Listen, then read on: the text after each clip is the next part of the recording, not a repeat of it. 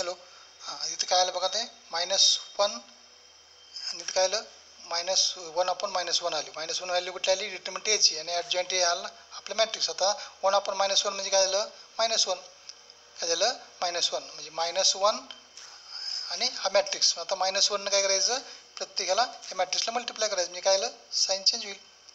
ठीक आहे इथं काय झालं साईन चेंज होईल -1 मल्टिप्लाय केल्यानंतर. म्हणजे इथं किती आलं तर बघा इथं मायनस लिहिले मायनस आणि हे मॅट्रिक्स म्हणजे साईन चेंज होईल. म्हणजे काय झालं आता इथं +1 -1 -2 -3 हा झाला ए इनवर्स. काय झालं हे ए इनवर्स. ठीक आहे आता बघा थर्ड एक्झाम्पल बघा हे पण ऑर्डर 2च आहे. Late A is equal to हा मॅट्रिक्स दिला आहे. आता ह्याच्यातून पहिले काय करायचं आपला डिटर्मिनंट ए काढायचा. काय करायचा डिटर्मिनंट ए काढला. हे डिटर्मिनंट 2/2चा क्रॉस मल्टिप्लाय करा किती आलं 18 आलं. किती आलं 18. आता कोफॅक्टर काय करायचं कोफॅक्टर आता डायरेक्ट काढलं कोफॅक्टर बघा A11 equal to -1 into M11. आता 1 + 1 म्हणजे 1 पॉवर किती आहे इवन म्हणलं की 1 आली 1 इंटू M11 डायरेक्ट काढायचं M11 डायरेक्ट M11 काढला ह्याचा ठीक आहे M11 म्हणजे इथला याचा अर्थ 0 कॅन्सल ही कॉलम कॅन्सल म्हणजे किती आलं 5 1 इंटू 5 नंतर 812 याचा अर्थ -1 + 2 इंटू M12 याचा अर्थ 1 + 2 म्हणजे किती आलं -1 किती आलं हे -1 इंटू M12 किती आलं म्हणजे हा M12 काढायचा आपला ह्याच्यातून येता ह्याची रो कॅन्सल ही कॉलम कॅन्सल किती आलं 4 -1 इंटू 4 म्हणजे किती आलं -4. ठीक आहे आता असंच आता A21 किती आलं तर हे A21 -1 + 1 इंटू M21 आता 2 + 1 म्हणजे आलं -1 आणि M21 म्हणजे काय ही कॅन्सल इथलं M21 म्हणजे ही रो कॅन्सल ही कॉलम कॅन्सल किती आलं -2 मायनस काय झालं +2.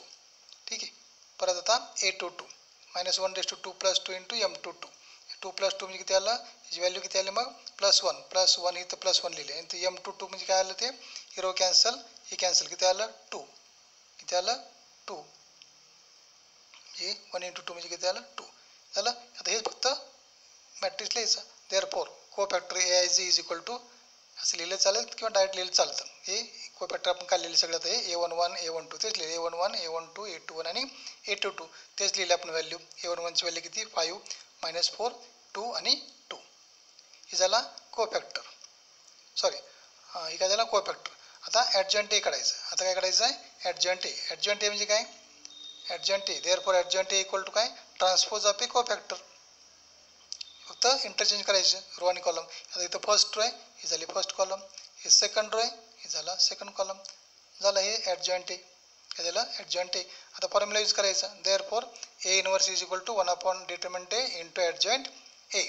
आता A inverse equal to 1 determinant एची व्हॅल्यू किती आली 18 1/18 इंटू ॲडजॉइंट एचा हा मॅट्रिक्स लिहिला.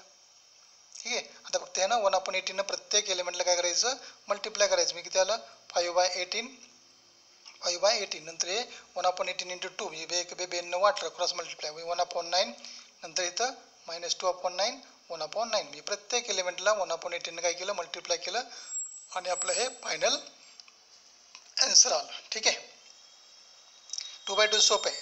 आता इथं बघा next example number 4 late A is equal to आता ऑर्डर 3चा दिला आता हे. ठीक आहे पहिलं काय काढायचं डिटर्मिनंट ए काढायचं. Determinant A is equal to हा डिटर्मिनंट घेतला आणि आता डिटर्मिनंट सोडून दिला होता. डिटर्मिनंट आता याचं काय सांगायची गरज नाही तुम्हाला सोडवता येतो.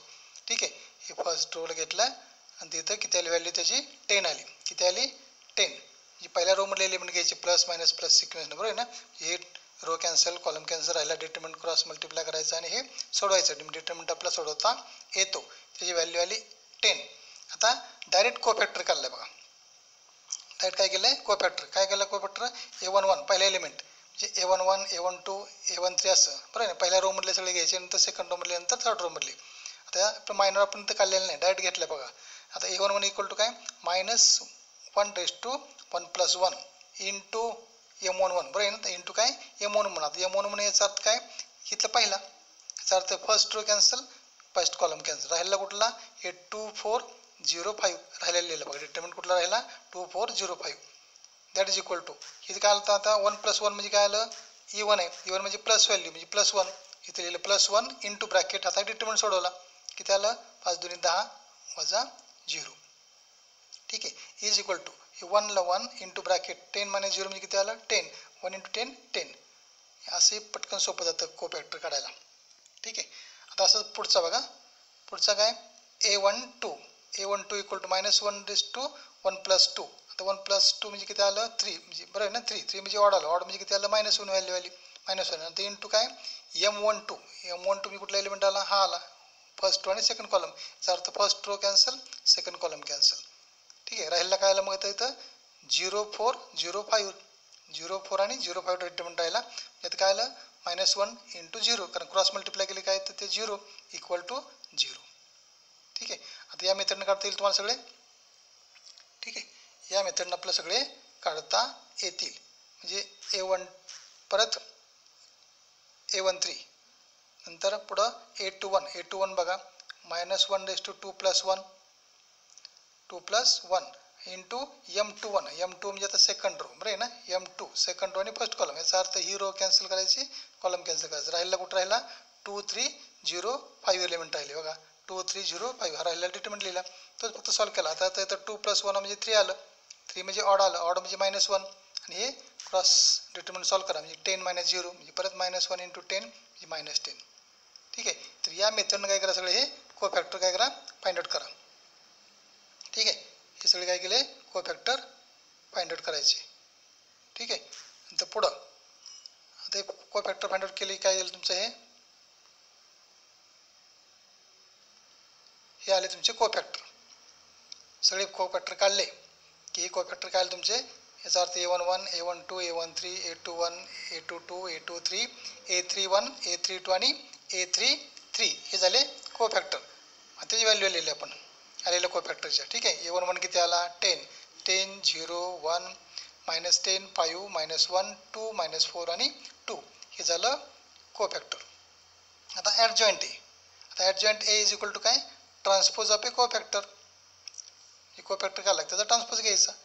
कोफॅक्टर काढला की त्याचा काय घ्यायचा ट्रान्सपोज. ट्रान्सपोज म्हणले काय interchanging row and column. First row first column second row second column third row third column.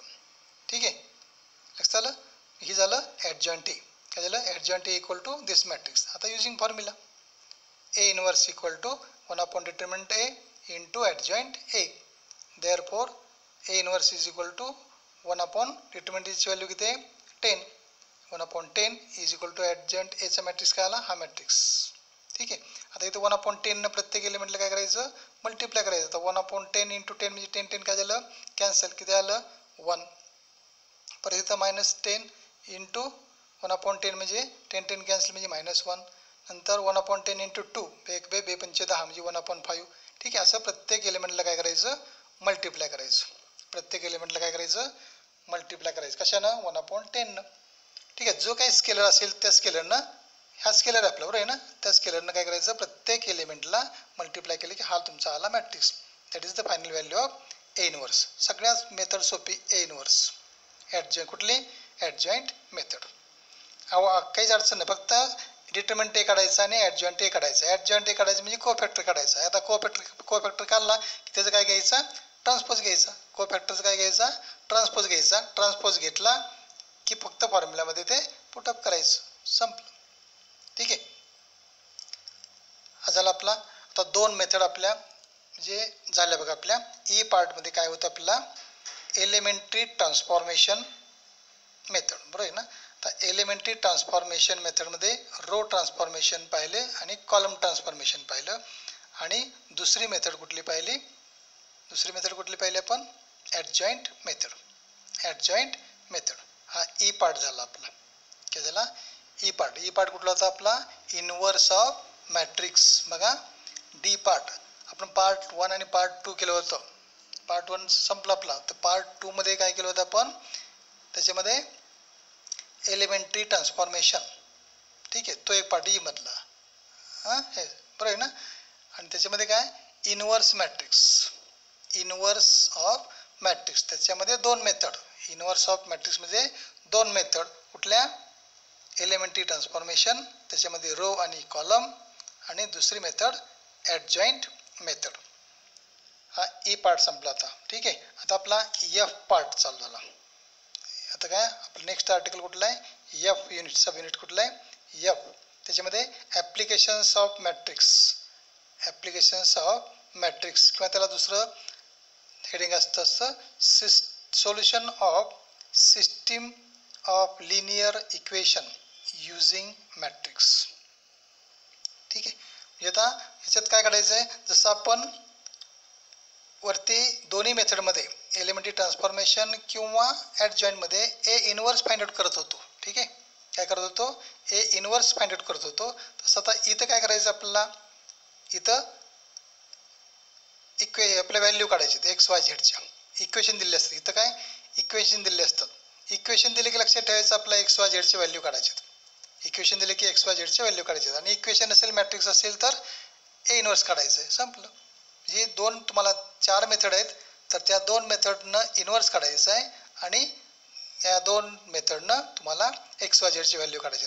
आता बघा, ॲप्लिकेशन ऑफ मॅट्रिक्स म्हणजे देर आर 2 मेथड्स. इथं पण 2 मेथड्स आहेत. जसं इनवर्स ऑफ मॅट्रिक्समध्ये 2 मेथड होत्या, एलिमेंटरी ट्रान्सफॉर्मेशन आणि ॲडजॉईंट. तसं आता इथं ॲप्लिकेशन ऑफ मॅट्रिसेसमध्ये काय, देर आर 2 मेथड्स. पहिली method of inversion.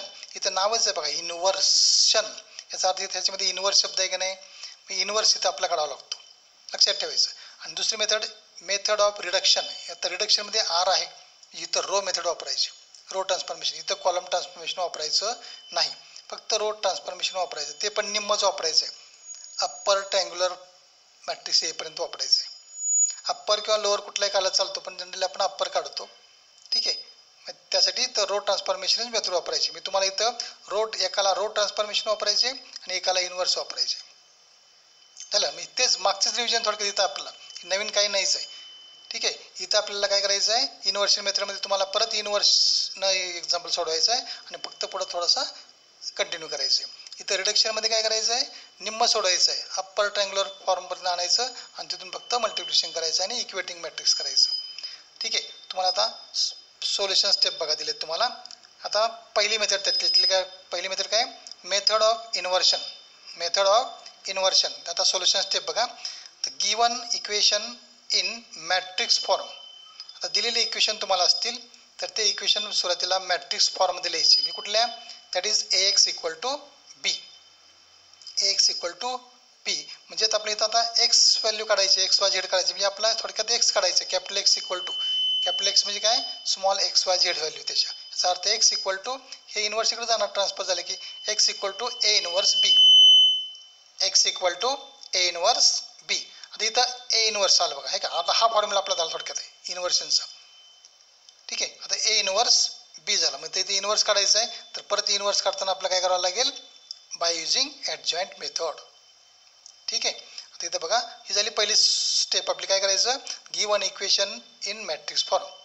AX equal to बीचे फॉर्म लिहायचं. There for x equal to काय, ए inverse into B. Second, to find A inverse. नंतर काय करायचं, ए इन्व्हर्स काढायचा. इथे लिहिले ब्रॅकेटमध्ये, बाय युजिंग ॲडजॉईंट मेथड. तर ॲडजॉईंट मेथड म्हणले की बरं तुमचा डिटर्मिनंट ए आला, नंतर ए म्हणजे को फॅक्टर आला, नंतर ॲडजॉईंट ए आला, आणि नंतर फॉर्म्युला ए इन्व्हर्स वापरायचा. म्हणजे ह्या स्टेप तुम्हाला वापराव्या लागतील. ठीक आहे. नंतर परत पुढं काय, पुढं बघा थर्ड स्टेप काय. आता एकदा आपण ए इन्व्हर्स काढला, म्हणजे आपला फॉर्म्युला कुठला आहे, x equal to A inverse बी. इथं वरती लिहिलं आपण, बरं आहे ना. पहिला x equal to A inverse बी. फक्त आता ह्यानुसार फक्त मांडायचं. आता एक्स म्हणजे काय, एक्स वाय झेड. एक्स म्हणजे काय आलं, एक्स म्हणजे काय, x Y Z is equal to A inverse. आता इथं ए इन्व्हर्स लिहिलं बघा मी. इन्व्हर्सची व्हॅल्यू जी काय असेल तर तुमची काढलेली आता. हां, इन टू बी. बी म्हणजे काय, इथं इक्वेशनच्या पुढचं जे कॉन्स्टंट नंबर असतात ते बीची व्हॅल्यू असते. ती काय असते, बीची व्हॅल्यू. ठीक आहे. In to be. आता ह्या दोन्हीचं काय, मल्टिप्लिकेशन आहे. ह्या दोन्हीचं मल्टिप्लिकेशन करायचं. ते मल्टिप्लिकेशन किती येतं, असं याच ऑर्डरमध्ये येतं. आता ही ऑर्डर किती आहे, एक्स वाय झेडची ऑर्डर किती आहे, 3 रो 1 कॉलम आहे, 3/1. तसं ह्याचं पण काय येणार, मल्टिप्लिकेशन 3/1 येणार. मल्टिप्लिकेशन करता येते काय, 3/1च येणार. हे फर्स्ट रो फर्स्ट कॉलम, नंतर first second row first column, आणि थर्ड रो फर्स्ट कॉलम. म्हणजे किती आलं, 3/1. किती आलं, 3/1 आलं. ठीक आहे. आता परत इथलं खाल्लेलं आहे, multiplication and equating the matrices. Multiplication and equating the matrices. मी तुमचं असं येईल, एक्स वाय झेड आणि मल्टिप्लिकेशन केल्यानंतर हे असं येईल इक्वल टू असं येईल. याचा अर्थ हा 3/, हा किती आहे 3/1, हा पण किती आहे 3/1. म्हणजे इक्वेटिंग करायचं. याचा अर्थ therefore x equal to this, y equal to this and z equal to दिस. संपलं. ठीक आहे. हे झाले मेथड ऑफ इन्व्हर्शन. म्हणजे फक्त तुम्हाला इन्व्हर्शन काढायचं आहे आणि इन्व्हर्शन काढल्यानंतर फक्त ॲडिशन फक्त आपली थर्ड आणि फोर्थ स्टेप करावी लागेल आपल्याला. ठीक आहे. थर्ड आणि फोर्थ स्टेप एवढे ॲडिशन करायचे. कुठल्या मेथडला? Method of इन्व्हर्शनमध्ये. ठीक आहे. ही झाली मेथड ऑफ इन्व्हर्शन. आता सेकंड मेथड बघा. सेकंड मेथड कुठले आहे? Method of reduction. Method of reduction इथं लिहिलं आहे यूज ओनली रो ट्रान्सफॉर्मेशन. इथं फक्त रो ट्रान्सफॉर्मेशनच मेथड वापरायची. फर्स्ट गिवन पहिली स्टेप बघा. सोल्युशन स्टेपमध्ये given equation the matrix form that is AX equal to be. AX equal to बीच्या फॉर्ममध्ये इक्वेशन लिहायची. ठीक आहे. आता ही इक्वेशन राहतं. हे काय मॅट्रिक्स लिहायचा ए कुठला इक्वेशन आपलं दिलं याचा अर्थ equation x plus y plus Z असं असतं बरोबर. तर त्याची कोएफिशियंट लिहायची. एक्सचं कोएफिशियंट, वायचं कोएफिशियंट आणि झेडचं कोएफिशियंट. सुरुवातीला दिलेलं इक्वेशन काय करायची एकाखाली एक लिहायची वळीनं. एकाखाली एक इक्वेशन लिहायची. नंतर याचा अर्थ हे काय पहिला कॉलम म्हणजे काय एक्सचा कोएफिशियंट, दुसरा कॉलम म्हणजे काय वायचं कोएफिशियंट, तिसरा कॉलम म्हणजे काय झेडचं कोएफिशियंट. हा झाला ए मॅट्रिक्स. थोडक्यात दिलेल्या इक्वेशनवरून सुरुवातीला मॅट्रिक्स ए लिहायचा. काय लिहायचा? मॅट्रिक्स ए लिहायचा. नंतर बी पण लिहायचा अँड बी म्हणायचं. बी म्हणजे कुठले इक्वल टूच्या पुढचे जे कॉन्स्टंट नंबर असतात ते, हे बीची व्हॅल्यू. ठीक आहे. आणि हे एक्स म्हणजे काय XY Z व्हॅल्यू. आता ह्या फॉर्मॅटमध्ये आपण लिहिलं बघा AX इक्वल टू बी. ए म्हणजे काय हा मॅट्रिक्स. ठीक आहे. नंतर एक्स मीन्स XY Z आणि बी मीन्स हे कॉन्स्टंट नंबर. म्हणजे अशा फॉर्मॅटमध्ये तुमचं इक्वेशन येईल. ठीक आहे. AX इक्वल टू बी याला म्हणायचं मॅट्रिक्स फॉर्म. काय म्हणायचं याला? Matrix form. आता टू रिड्यूस किंवा find and upper or lower triangular matrix form. म्हणजे एक तर आता हे काय करायचं अप्पर किंवा लोअर ट्रँग्युलर मॅट्रिक्स फॉर्ममध्ये सॉल्व करायचं हे. आता अप्पर म्हणजे काय डायगोनलच्या वरती एलिमेंट प्रेझेंट असतात, बिलो झिरो असतात बरोबर ना. अप्पर ट्रँग्युलर मॅट्रिक्स म्हणजे काय below the diagonal elements R zero. हे झिरो आणायचे. आता हे झिरो आणताना हा जो सिक्वेन्स आहे तो आपला रो ट्रान्सफॉर्मेशनमध्ये आपण काय करतो इथं 1 आणायचं म्हणजे A1 1 2 1 इथं 1 आणायचं. नंतर हे 2 झिरो आणायचे. ठीक आहे. नंतर इथं 1 आणायचं. नंतर हा झिरो आणायचा. संपलं. एवढंच फक्त स्टेप करायच्या. याचा अर्थ नंतर काय करायचं मल्टिप्लिकेशन करायचं राहिलेला. हे तुमचं हे इंटू हा कॉलम, हे रो हा कॉलम, परत second row second column, third row third column. म्हणजे तुमचा असाच येईल 3/1. परत काय करायचं कम्पेअर करायचं. ठीक आहे. आता इथं खाली काय केलं थर्ड स्टेप बघा multiplication and equating the matrix. आता हे काय करायचं परत मल्टिप्लिकेशन करायचं या दोन्हीचं आणि इक्वेटिंग करायचं. आता हे मल्टिप्लिकेशन केल्यानंतर कसं होईल आता हे ठीक आहे 1 इंटू एक्स इथं याचा अर्थ नंबर दिले फुली मारले म्हणजे ते नंबर आहेत काय जे नंबर असेल तो हां इंटू एक्स प्लस हे स्टार इंटू वाय समजा इथं plus star into Y plus star into Z plus star into Z is equal to star. Equating केलं हे इक्वेशन आलं की त्याला हे इक्वेटिंग केलं नंबर 1. आता हे सेकंडला 0 into x 0 1 into Y plus इथं वाय आणि plus star into Z star Z equal to हे सेकंड स्टार सेकंड इक्वेशन. थर्डला काय हे 0 into x 0 plus 0 into Y 0 आणि star into Z star Z. ठीक आहे इज इक्वल टू हा खालचा नंबर स्टार थर्ड इक्वेशन. आता इथं समजा इथं झेडची व्हॅल्यू समजा आपण इथं 2 गृहीत धरू 2 झेड इक्वल टू समजा इथं 2 आलं 2 झेड इक्वल टू 2 मग therefore Z equal to from 3 म्हणायचं. सो त्याला झेडची व्हॅल्यू काढायची फ्रॉम 3 झेड इक्वल टू इथं 2 आणि हे 2 काय होणार इकडे बाहेर होणार 2/2 म्हणजे काय 1 झेडची व्हॅल्यू काय आली 1. आलेली झेडची व्हॅल्यू कुठे ठेवायची सेकंडमध्ये ठेवायची म्हणजे वायची मिळेल. नंतर हे वाय आणि झेडची व्हॅल्यू कुठे ठेवायची 1मध्ये ठेवायची एक्सची मिळेल. झालं पहिल्या सुरुवातीला फ्रॉम थर्ड झेडची व्हॅल्यू मिळेल फ्रॉम सेकंडवरून परत वायची व्हॅल्यू मिळेल आणि फ्रॉम 1 एक्सची व्हॅल्यू मिळेल. Therefore the value of XY Z. ठीक आहे हे सगळ्यात मेथड नक्की सोपी. ठीक आहे सगळ्यात सोपी मेथड हे कुठले रिडक्शन मेथड ऑफ रिडक्शन. लक्षात आलं 2 मेथड आपण ॲप्लिकेशन्स ऑफ मॅट्रिक्समध्ये 2 मेथड आहेत कुठल्या देर आर 2 मेथड्स. एक मेथड ऑफ इन्व्हर्शन. इन्व्हर्शनमध्ये शब्द इन्व्हर्स आहे त्याचा अर्थ आपला इन्व्हर्स काढावा लागतो ए इन्व्हर्स बरं आहे लक्षात ठेवायचं. ए इन्व्हर्शन मेथड आली की ए इन्व्हर्स काढायचं लक्षात ठेवायचं आणि इन्व्हर्स काढायचं म्हटलं की तिथं आपल्याला काय करावं लागतं ॲडजॉईंट मेथड वापरायची. आणि इथं मेथड ऑफ रिडक्शनमध्ये आर आहे याचा अर्थ तिथं रो ट्रान्सफॉर्मेशन वापरायचं आणि सॉल्व करायचं. ठीक आहे आता आपण इथंच थांबूया. ह्या सोल्युशन स्टेप दोन्ही मेथडच्या व्यवस्थित बघा, म्हणजे आपला एक्झरसाइज सोडवणं सोपं जाईल. ठीक आहे. असे इक्वेशन दिले असतं बघा तुम्हाला, हे इक्वेशन दिले असतात. ह्या इक्वेशन आपण काय केलं, हे मॅट्रिक्स लिहिलं असतं. हे कोएफिशियंट एक्सची एक इक्वेशन एकाखाली एक लिहिले आणि एक्सचे कोएफिशियंट लिहिले. पहिला कॉलम एक्सचा कोएफिशियंट आहे का 2 1 3 2 1 3. नंतर दुसरा बघा वायचे कोएफिशियंट आणि तिसरा झेडचे कोएफिशियंट आणि and B equal two and काय हे बी इक्वल टू 1 8 1 पुढचे नंबर हे बी इक्वल टू ए मिळाला बी मिळाला. आणि आता मॅट्रिक्स फॉर्ममध्ये आपण लिहू शकतो या. ठीक आहे. कुठल्या ए एक्स इक्वल टू बीच्या फॉर्ममध्ये, ए एक्स इक्वल टू बीच्या फॉर्ममध्ये आपण लिहू शकतो. हा ए झाला मॅट्रिक्स तुमचा, नंतर हा एक्स वाय झेड आणि हे बीची व्हॅल्यू झालं. हे फक्त काय करायचं, सॉल्व करायचं, दिलेल्या स्टेपनुसार ते सॉल्व करायचं. ठीक आहे. नाव stop here. Next time exercise 5. Next time exercise 5 तुमच्या पुस्तकामध्ये एक्झरसाइज 2.6 आहे. हे सोल्युशन स्टेप्स एकदा बघून व्यवस्थित घ्या. दोन मेथडच्या सोल्युशन स्टेप बघा आणि नेक्स्ट टाइम आपण काय करू, एक्झरसाइज सॉल्व करू. ठीक आहे. ओके.